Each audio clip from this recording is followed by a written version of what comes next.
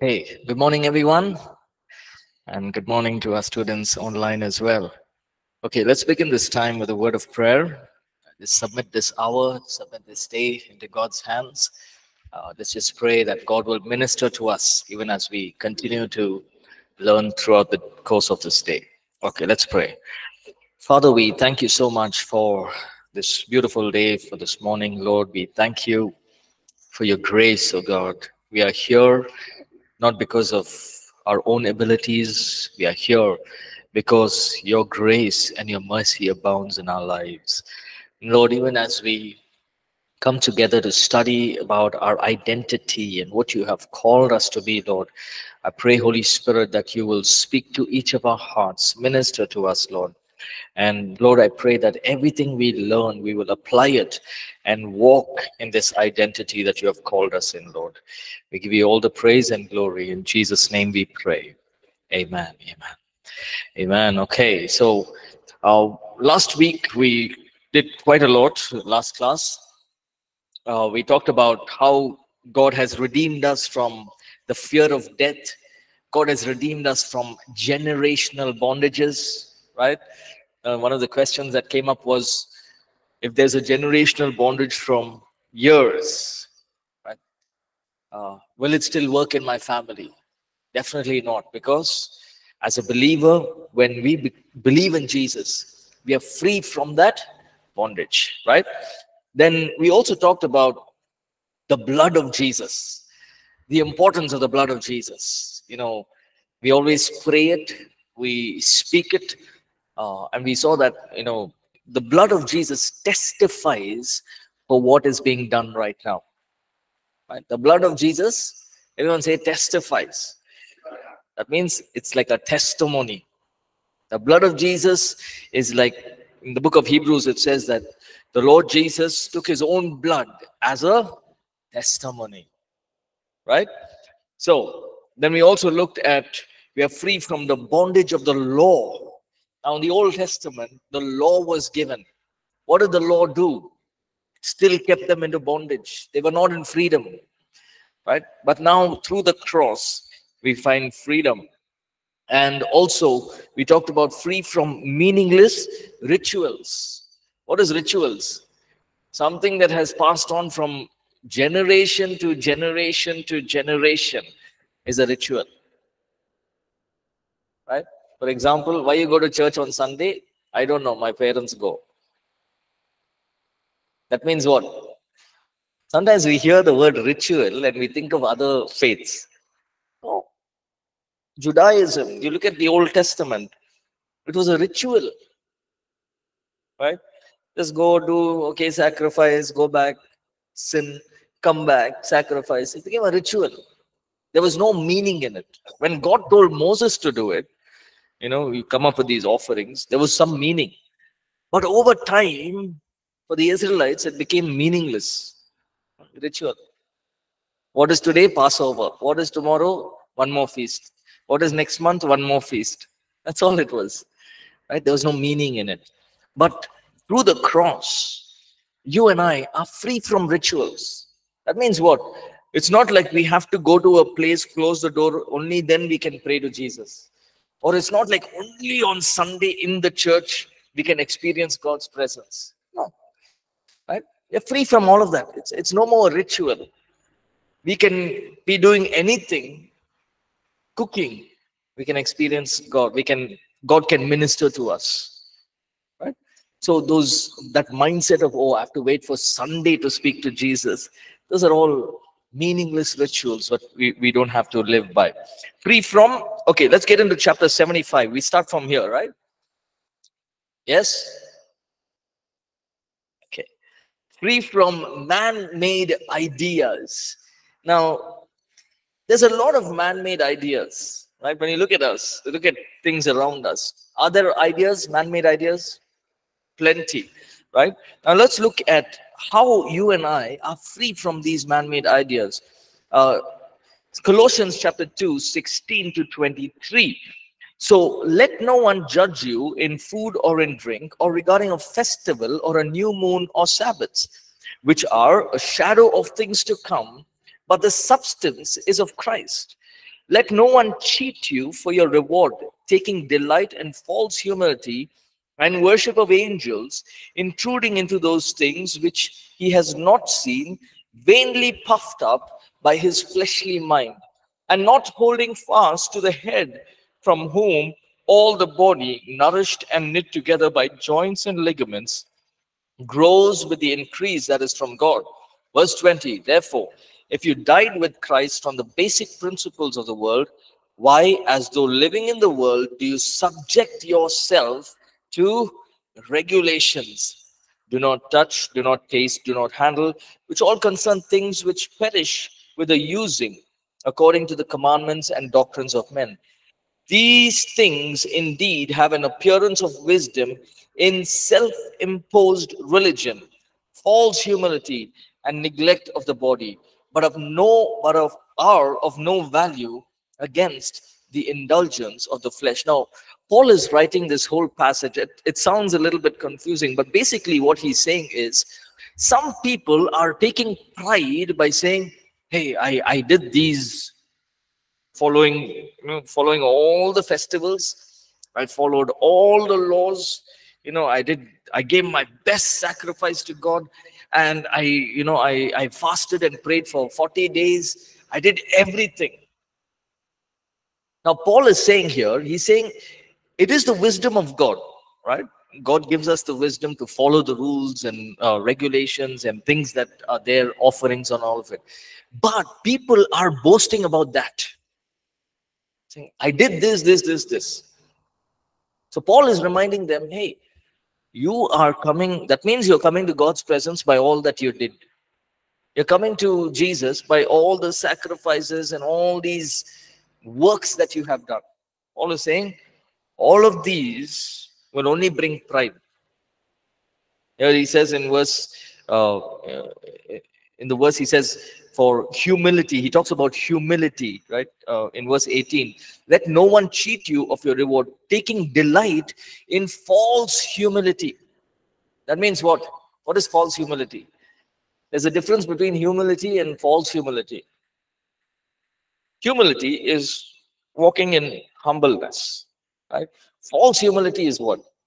Pretending to be humble, but really you're not humble, right? And so the people there, Paul is writing and he's saying, you all are pretending to be humble by doing all these things, but in reality, you're boasting about what you have done. So Paul is saying, don't go by these ideas. Don't go by what men have, set these regulations. Don't go by only that. Now, there are certain regulations and rules that we must follow, right? So, for example, we have decided Sunday will be church services, right? Now, it was a man-made idea, right? Over time, from Saturday, we moved it to Sunday for practical reasons. Now, is it working? Is it beneficial for us to have service on Sunday? Yes, right?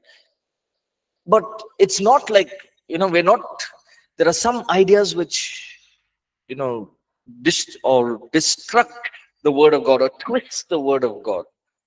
Right? Now, some ideas, it's good, right? So, for example, some churches have communion in the beginning of the service. Some churches have in the middle. Some services have it in the end. Some have, especially in North India, when you go, you have praise and worship, then announcements, then you have worship songs. Now, first praise songs, then announcements, then worship songs. Right? Now, these are all man-made ideas, but it's not wrong. Right? It's not that they're glorifying themselves. It's just to make sure that the service happens right. So here Paul is saying, he's not talking about this planning and execution. He's talking about your personal life. Don't follow things just because others are doing, you don't do it. Follow what the word of God says. Look at Titus chapter 1, verse 13 and 14. This testimony is true. Therefore, rebuke them sharply, that they may be sound in the faith, not giving heed to Jewish fables and commandments of men who turn from the truth. Look at this. Now imagine, this is Paul. Is he a Jew? Is Paul a Jew?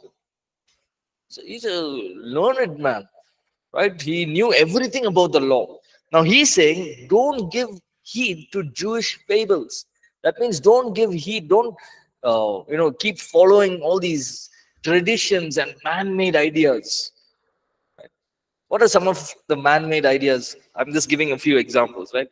For example, right, if you look at a few things, not really in ministry, but I'm saying, okay, so for example, in the Jewish custom, some of the man-made ideas could be, when you get your sacrifice, make sure you stand there, and you should stand for 10 minutes, and you cannot enter through this gate, you must only enter through. All these are, I'm just giving an example, right? But all these are man-made ideas, thinking that, okay, if I do it like this, then it'll work. So Paul is saying these are Jewish fables and commandments which bring nothing. What do? More than turning to God, we turn away from God with all this, right? So we do not be, look at this verse in the next portion there in your notes. It says festivals, new moons, and Sabbaths. We do not have to be subject to man-made ideas on observing days, right? Now, for example, it's written there Lent. If you look at the Roman Catholic Church, now nothing against it, right? There's nothing against doing it. But these Lent is a 40 days where they stay away from meat, right? They don't eat meat. They don't indulge in meat. Now, it's just to honor God. It's like a sacrifice, like how you and I do fasting, right? But it's a man-made idea, right? Now, I'm not saying it's wrong. We can fast and sacrifice, go through a season of sacrificing food, but it's not like without that God won't work. You get what I'm saying, right? It's not like if I don't do this, don't follow these days, then God won't work. No. You may have heard preachers and pastors saying, if you don't do like this, then God judgment will come upon you. And if you don't pray, if you don't do this, God will do this. Now be careful with all those prophecies, right? Think about it. Does God work like that? If I don't fast and pray 40 days, God will, he will never give me a job, or he will never put me in the ministry. God doesn't work that way. Doesn't look at works. He looks at the calling. He looks at what is inside us, right? Then we do not subject ourselves to somebody else's spiritual encounters. That means some other person had visions and dreams and angels and Jesus. And nowadays when you look at YouTube, you have all kinds of people. Have you seen the testimonies? Right? I'm not saying they're not true. They may be true, right? Some of them have gone, met Jesus, had tea with Jesus, they've come back, right? Some of them have gone to hell, they said hi to a few demons, they came back. So all of this it could be, right? Angelic visitations, all of that is good. But we don't base our identity out of all of that. Meaning we don't subject ourselves, hey, this person went to heaven and came, so he will know everything. Or he saw angels, or he saw visions and dreams. You don't have to subject yourself. There's a testimony, okay, take it, move on, right? But what we see right now is people get so engrossed in this, angels, dreams, visions. It's good. The supernatural is good, but don't follow somebody because they're in the supernatural. You pursue God. You ask God to minister to you. He can't take you to heaven. Can he take you to heaven? He went to heaven and came, but can he take you? Who can take you to heaven? Jesus. Can he pray on behalf of you to take you to heaven? This boy is a good boy. He also wants to see heaven. Can he do that? No. So basically, don't depend or don't put your entire identity on someone else's spiritual encounters. Ask God for your own. Right? Lord, you speak to me. Okay? Then there are cultural superstitions, which, especially in our nation of India, we have a nation of culture, right? We come from different cultures, different backgrounds. We all have many, many man-made rules and man-made superstitions. But here's the thing. If these rules and these things that we follow are taking us away from God, then we got to be careful. Right? Now, let me give you this example. If the church says, women should cover their hair while praying, and I'm sure in the churches in North India they do that. Now, is it's a man-made what do you call it's a man-made rule, right? Over time they've made it, but does it take them away from God? It doesn't. So cover the hair, cover, no big deal.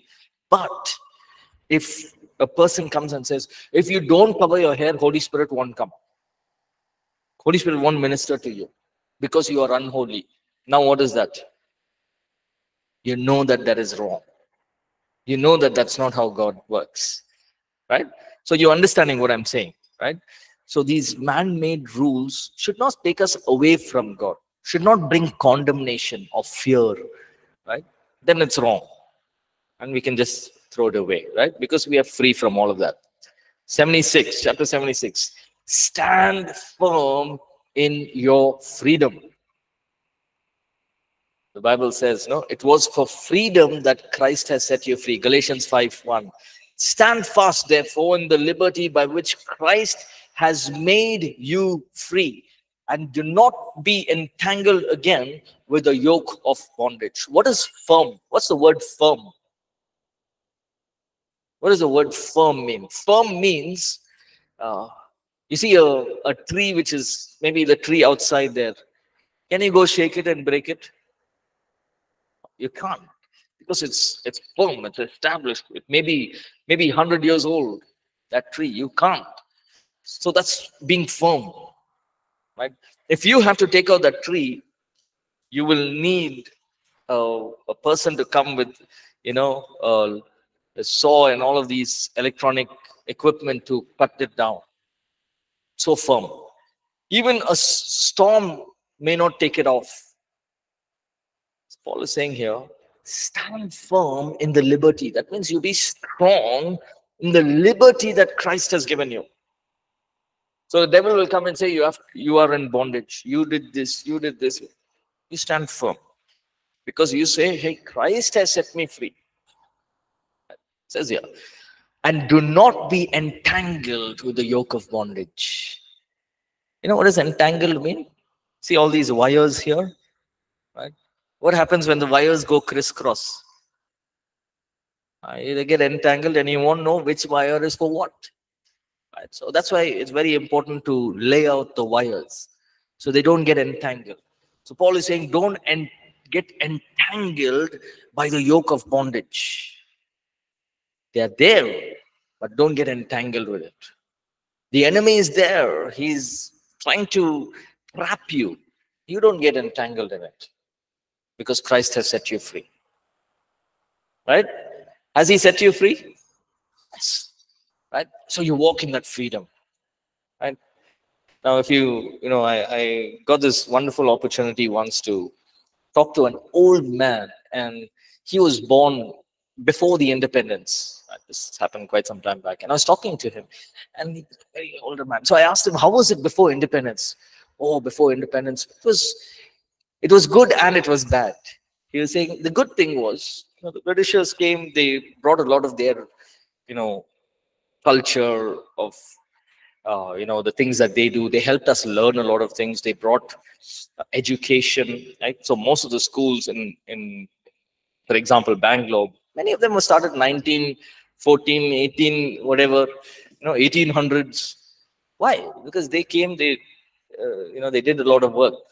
Now, he was saying that there was this freedom, but there was also this feeling that this is not my land. The Britishers gave them freedom. Okay, you want to start hospital, start. If you want to start school, start. Right? It was not like the Indians were put under suppression continuously. No.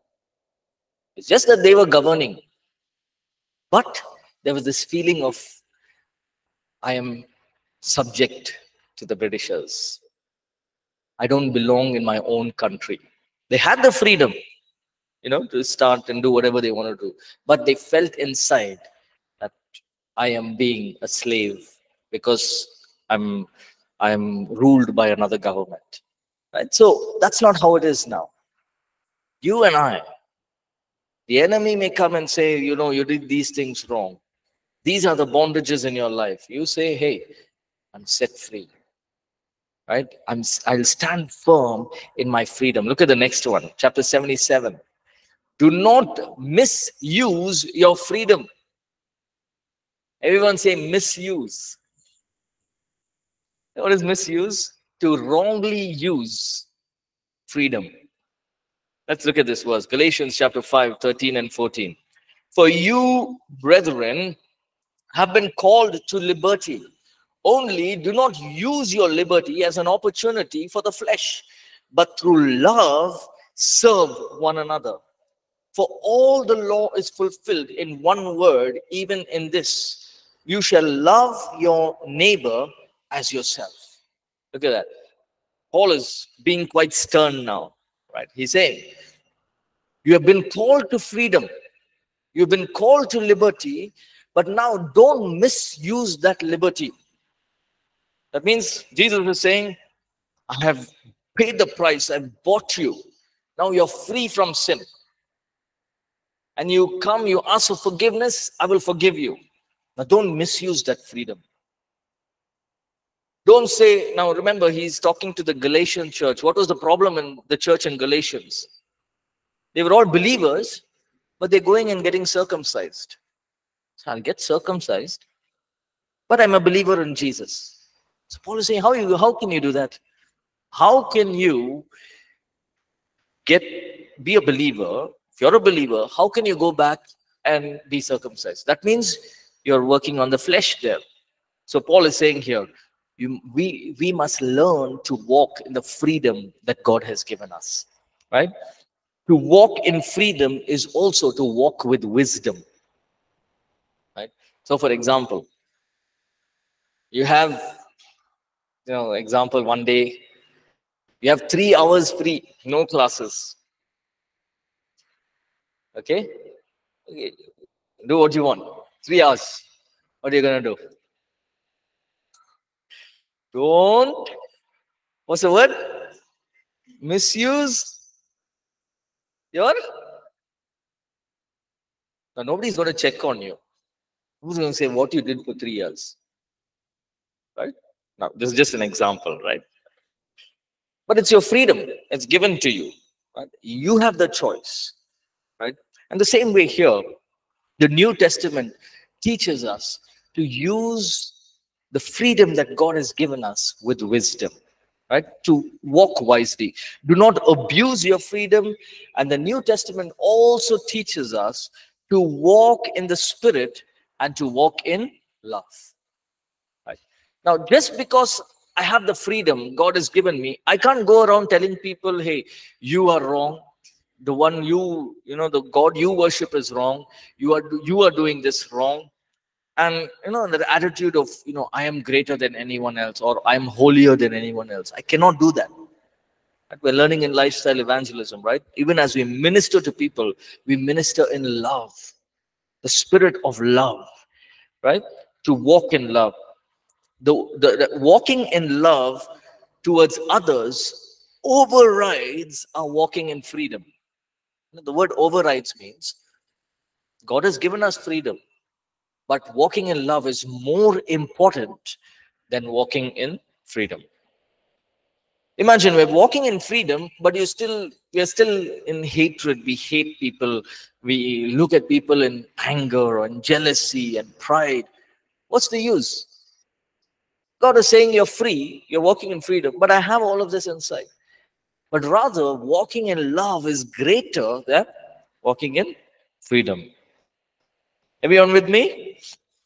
So we see that walking in honor towards others overrides our walking in freedom. When our freedom ends where honor towards others begin. For example, somebody has done something wrong to you, and you feel, hey, he should say sorry first, or she should say sorry first. Here comes the place. Now you have the freedom to forgive or not to forgive. Christ has given you the freedom, right? But what are you going to do about it? So when we place honor on others, we are giving up certain rights that we may have. Which is greater? Paul is saying here, to walk in honor is greater to walk in freedom. Then, to walk in a place of well-being of others is greater than walking in the freedom that God has given us.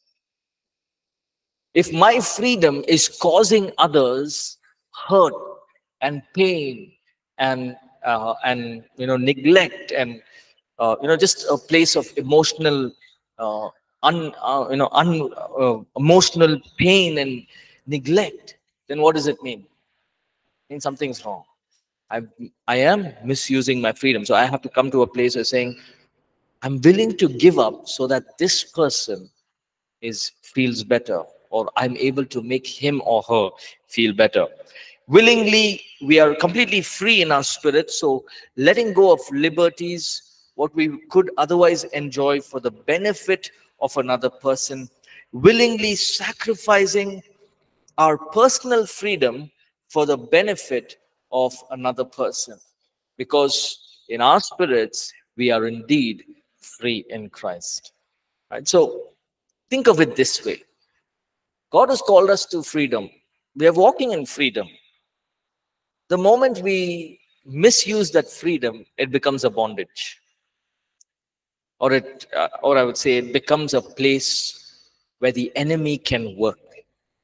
So always ensure, okay, I'm walking in freedom. If there are things that I have to do for others, or there are things that I have to do in my life itself to help others, let me do it, because that is more important than the freedom that God has given me. Everyone understood? Right? Okay. Obey civil authority. So Paul is writing, he's saying, he gives a whole list there in Romans 13, 1 through 7. Let's just pick up a few verses here. Verse 3 onwards, or verse 2. Therefore, whoever resists the authority resists the ordinance of God, and those who resist will bring judgment upon themselves. For rulers are not a terror to good works, but to evil.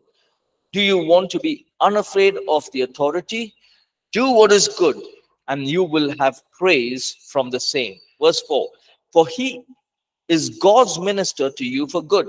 But if you do evil, be afraid, for he does not bear the sword in vain. For he is God's minister, an avenger to execute wrath on him who practices evil. Verse 5. Therefore, you must be subject, not only because of wrath, but also for your conscience sake.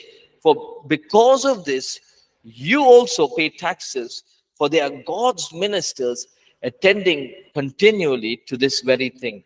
Render therefore to all their due: taxes to whom taxes are due, customs to whom customs, fear to whom fear, honor to whom honor. Now look at this. Can you believe this? This is Apostle Paul writing to the Romans. The Romans are in control of the Jews that time. Paul is saying, subject to authority. Now imagine the believers or the Jews reading this. Why should I subject to them? They are not good. They have come, they have caused so much trouble, and we have to pay taxes to them. We are struggling, we are working hard, and we have to give them. So there was the Romans and the Jews, there was so much of hatred. But Paul is telling them, if you are a believer, right, you do what is right. And what is right is to make sure that we honor our authority. Honor the authority. For God, for he is God's minister, and you must be subject to those who are above you. If you have to pay taxes, pay it. If you have to pay customs, pay it. Notice Paul doesn't say these Romans are not good. No, they are taking all our taxes. So from now, let us not pay taxes. Or from now, we will try our best and we'll ensure that the Roman government does not overpower us. He doesn't say anything about it. He's saying right now, this is the authority. We have to obey the authority, right? If they say pay taxes, you got to pay the taxes. If they say, 8 p.m. you can't go out of the house, you have to obey it. Because right now they are in control. They are our authority. I see a question here. Gertrude says, what if the authority is evil? See, so that's a good question, Gertrude. When you look at governments, right, there will be evil, right? Now, let me give you the best example. If the government is, say, for example, there is a couple of leaders who are evil, right? They have evil intentions. They say, okay, from now, we will increase the education in India by 20%. So education is going to increase. Now, what will the poor people do? Now, it's not a right thing to do. Actually, what should the government be doing? Providing free education, right? Actually, like poor people, let's provide some free education, start some new schools, provide education. Let's get people to, children to learn, and let's make our country a better place by providing free education. That should be the mindset. But now if you have some leaders saying, we'll make it 20% more and an intention to earn more money, that's evil. But even though it's evil, we'll have to obey it. If we want our children to join school, we can't say cut that 20%. It's a law. It's established. We have to pay it. Now, like this, we'll have to obey these kind of. Now, say a government comes and says, you cannot share the gospel of Jesus Christ, or you cannot have Sunday services, right? You cannot share the gospel. Now, which is more important? Human law or God's law? Right? So authority is there. We honor authority. But when we honor authority, we must also know that we should not go against what God is telling us. Right? What did Jesus himself say? Go and pay the taxes. When they tried to, catch him, he said, whose face do you see? If it's my face, you give it to me. He says, you see, whose face do you see? Give to Caesar what belongs to Caesar. Give to God what belongs to God. So Jesus himself didn't say, don't pay taxes. Was the Roman government evil? Yeah. Did he know that they are going to persecute and kill him? Yes. But he said, pay the taxes because we are under them. As a son of God, as the Messiah, he didn't say, I'm the one who created money. I'm the creator of this world. You're asking me to give you money? He didn't say that. So give it. It's theirs. I'm sure the disciples would have thought, why should we give? No, you're the Messiah. You're the Son of God. You tell them no. Jesus didn't say all that. He said, give. As long as we are here, we should give. There'll come a time the Roman government will go, then it's ours. You understand, right?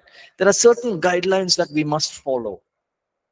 Whether it is according to, whether it is beneficial or not beneficial, we'll have to follow. Right? But if there are rules and regulations set by the authority that are going against the word of God, then you can always stand by God's word. Then okay, God's word is more important than this. Okay? Gertrude, I hope I answered your question. Yes, Pastor. Thank you. Most welcome. Lucy has a question. This is with regard to a ritual we practice during marriages of haldi ceremony and showering of rice grains. Any guidance on this to avoid in our get-together in marriages? Okay, so Lucy, I think this whole thing of haldi and rice, see, we need to understand in our nation especially, what is a Hindu nation, right? And there are many customs that have come in, right? Now, putting haldi or throwing rice, right? It could be a practice that has done hundreds of years ago, and it's come down through generations, right? And right now, people are still doing it. But Lucy, the question we must ask ourselves is, when we do this, are we glorifying anybody, any other god? Right? So, for example, there's a strong believer, a strong believer, and he's going to get married now. And these two, they say, hey, we have this haldi ceremony. Okay, so what is happening now? Is it that this person is going to involve in something that is completely sinful? It's just a culture. It's something that they do. As pastors, we have gone for these ceremonies. Nothing wrong. We pray, we say, okay, God bless the couple, bless them, bless their future. What is that thing they're putting? That's just it's a culture, it's a tradition. But it's not taking them away from God. You get what I'm saying, right? So we have prayer, we read the Bible, we have a message, sermon, we sing a couple of songs, we bless the couple, then they put haldi and all of it. Nothing's going to change, right? Because they're believers. So what I would say is, Lucy, it's just a cultural thing, right? Now, for example, you go to other countries, they may not have this culture, right? They may have cultures which are different, right? Now, for example, there are few marriages, even in our city and even in our nation, we have, where there is alcohol, right? There's a lot of alcohol and people drink, and now that is wrong. You just avoid it. And you avoid it as much as you can. You avoid it. But things like this, haldi and throwing rice, it's not going to affect your spiritual life. Right? Now, if there's alcohol in a wedding, and if we get involved in it, we know that, hey, I'm the body of Christ. I'm the temple of the Holy Spirit. I can't involve in that. So I want to stay away from it. But it's a culture. Past 100 years, people are doing that. But I don't want to involve in that, because it's affecting my spiritual life. Putting haldi and throwing rice is not affecting my spiritual life. Right? Lucy, I hope that answers. Okay. Yeah. Okay. Honor your employers and managers. So Paul is writing again. Bond servants, Ephesians 6, 5 through 9. Bond servants, be obedient to those who are your masters according to the flesh, with fear and trembling, in sincerity of heart as to Christ. Not with eye service. Everyone says eye service. Eye service means, hey, if somebody's looking, then you work. That person's gone now, then it's looking everywhere.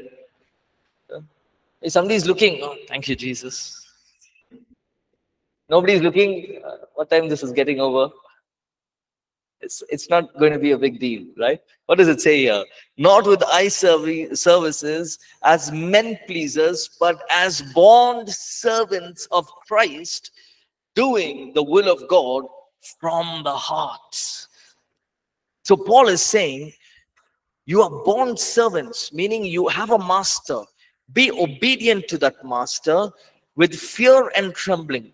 He may be a good person, good master, he may be a bad master, but you got to be obedient, and be obedient not just with eye service, but also, and not as men pleasers, but doing everything from your heart. This master is a hard task master, but still I will do everything from my heart, because when I'm doing it to please God. I'm doing it to honor God. God told me to obey, to honor, so I will do that. Amen? Right? So it's very important that we understand this. Verse 7, with goodwill doing service as to the Lord and not to men, knowing that whatever good anyone does, he will receive the same from the Lord, whether he is a slave or free. Whatever good you do, you will receive from the Lord. That means God is your rewarder. So we are not working we may be working under a master or a boss, but our true reward comes from God the Father. God is the one who will open doors. God is the one who will lift you up. Can you ever think about, let's look at these two examples. Moses, he didn't made a mistake. He killed the Egyptian. He ran, and now he's looking after his father's sheep, father-in-law's sheep. Right? Now, I'm sure he would have said, oh, what am I doing? Learned in the palace, I'm a great man. Now I'm looking after sheep. This is not what I'm called for. But I'm sure he did it faithfully. He would have done it faithfully. Meager task. Think, hey, I have to do it. I've been asked to do this, I will do it. So later on, we see that God honored him. Look at Joseph. God, you said my brothers, you'll make me a leader and my brothers will bow down before me. Where? I am sitting in a prison. But in prison also he was faithful. The Bible says that even in the prison he was prosperous. God was with him. That in a moment he became the second in command in Egypt. How long that would have, that whole conversation? 5 minutes. From prison to second in command. 5 minutes. So remember that your reward comes from who? God. We may be working under people, but God is our reward, right? So use your wisdom or use your freedom wisely. Your freedom ends where the well-being of others begin. You and I are completely free in the spirit, so we sometimes have to let go of liberties that God has for us for the benefit of others. Look at this. Romans 14 verse 1 says, receive one who is weak in the faith, but not to disputes over doubtful things. For one believes he may eat all things, but he who is weak eats only vegetables. Let him who eats despise, let not him who eats despise him who does not eat. And let not him who does not eat judge him who eats, for God has received him. Who are you to judge another's servant? To his own master he stands or falls. Indeed, he will be made to stand, for God is able to make him stand. Look at verse 5. One person esteems one day above another. Another esteems every day alike. Let each one be convinced in his own mind. He who observes the day, observes it to the Lord. And he who does not observe the day to the Lord, he does not observe it. He who eats, eats to the Lord, for he gives God thanks. And he who does not eat, to the Lord he does not eat and gives God thanks. Verse 7. For none of us lives to himself, and no one dies to himself. For if we live to the Lord. Okay, say this after me. If we live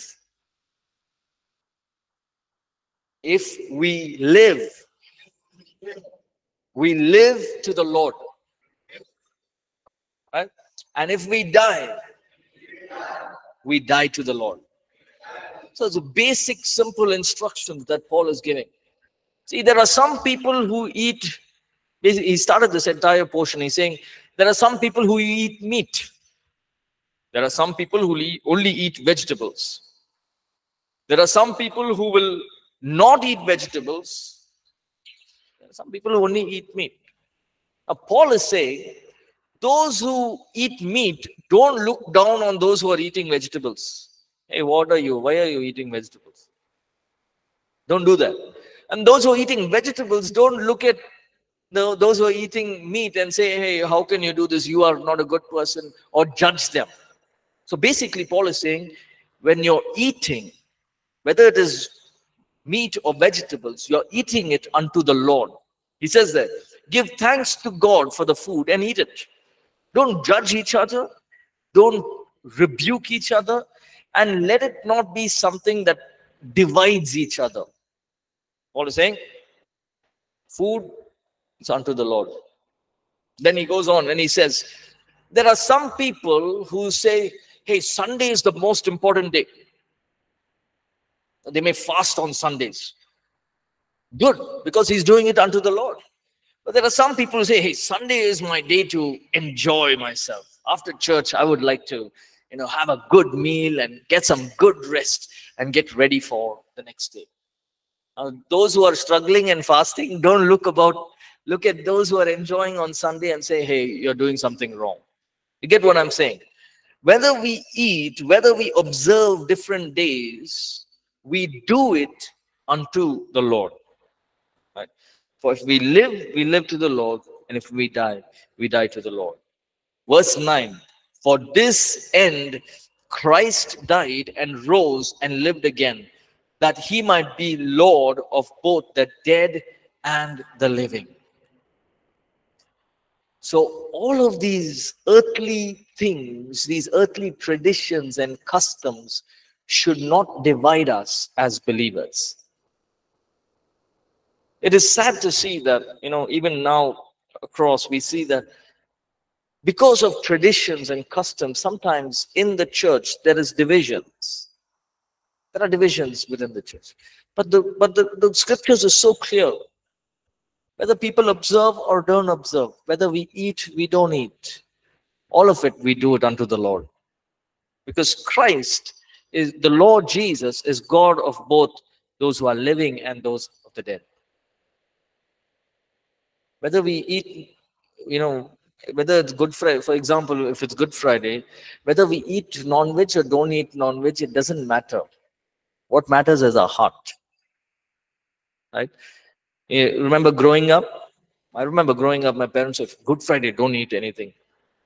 Don't eat non-veg. You go fasting. It was good intentions. But I realized that, hey, I'm just starving more than fasting. So I said, no, it doesn't make sense to me. I would eat.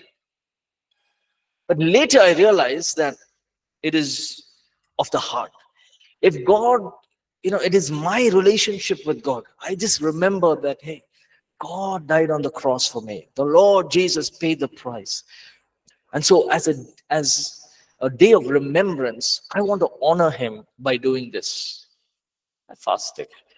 Some other people may honor God by spending time in 2-3 hours of worship, or some other people may honor God by having a fellowship meal. Right? So it's not, these traditions must not divide us. You get what I'm saying, right? Now it's very hard, when traditions are there. It's very hard when we change it, right? When we do something the opposite, people will question, why did you do like this? Past 100 years we are doing this. How can you change it? Maybe hard, but remember, Paul is saying here, whatever we do it unto the Lord. We're not doing it unto people. We're not doing it unto the church. We're not doing it unto our leaders. We're doing it unto the Lord. Right? So 1 Corinthians 9:19-23, for though I am free from all men, I have made myself a servant to all, that I might win more. And to the Jews I became a Jew, that I might win the Jews. To those who are under the law, as under the law, that I might win those who are under the law. To those who are without the law, as without the law, that I might win those who are without the law. To the weak I became weak, that I might win the weak. I have become all things to all men, that I might by all means save some. Now this I do for the sake of the gospel. So Paul is just saying, we'll quickly close. Paul is saying, for the Jew, I will become a Jew. For the Greeks, for the Gentiles, I'll become a Gentile. For those under the law, I'll become under the law. Okay, so whatever it is, for the weak, I'll become weak. For the strong, I'll become strong. All of this I do for the sake of the gospel. Right? So we'll stop here and we'll pick up from chapter 79. That is section 9, children and joint heirs with Christ. Right? Thank you. Have a good day. God bless.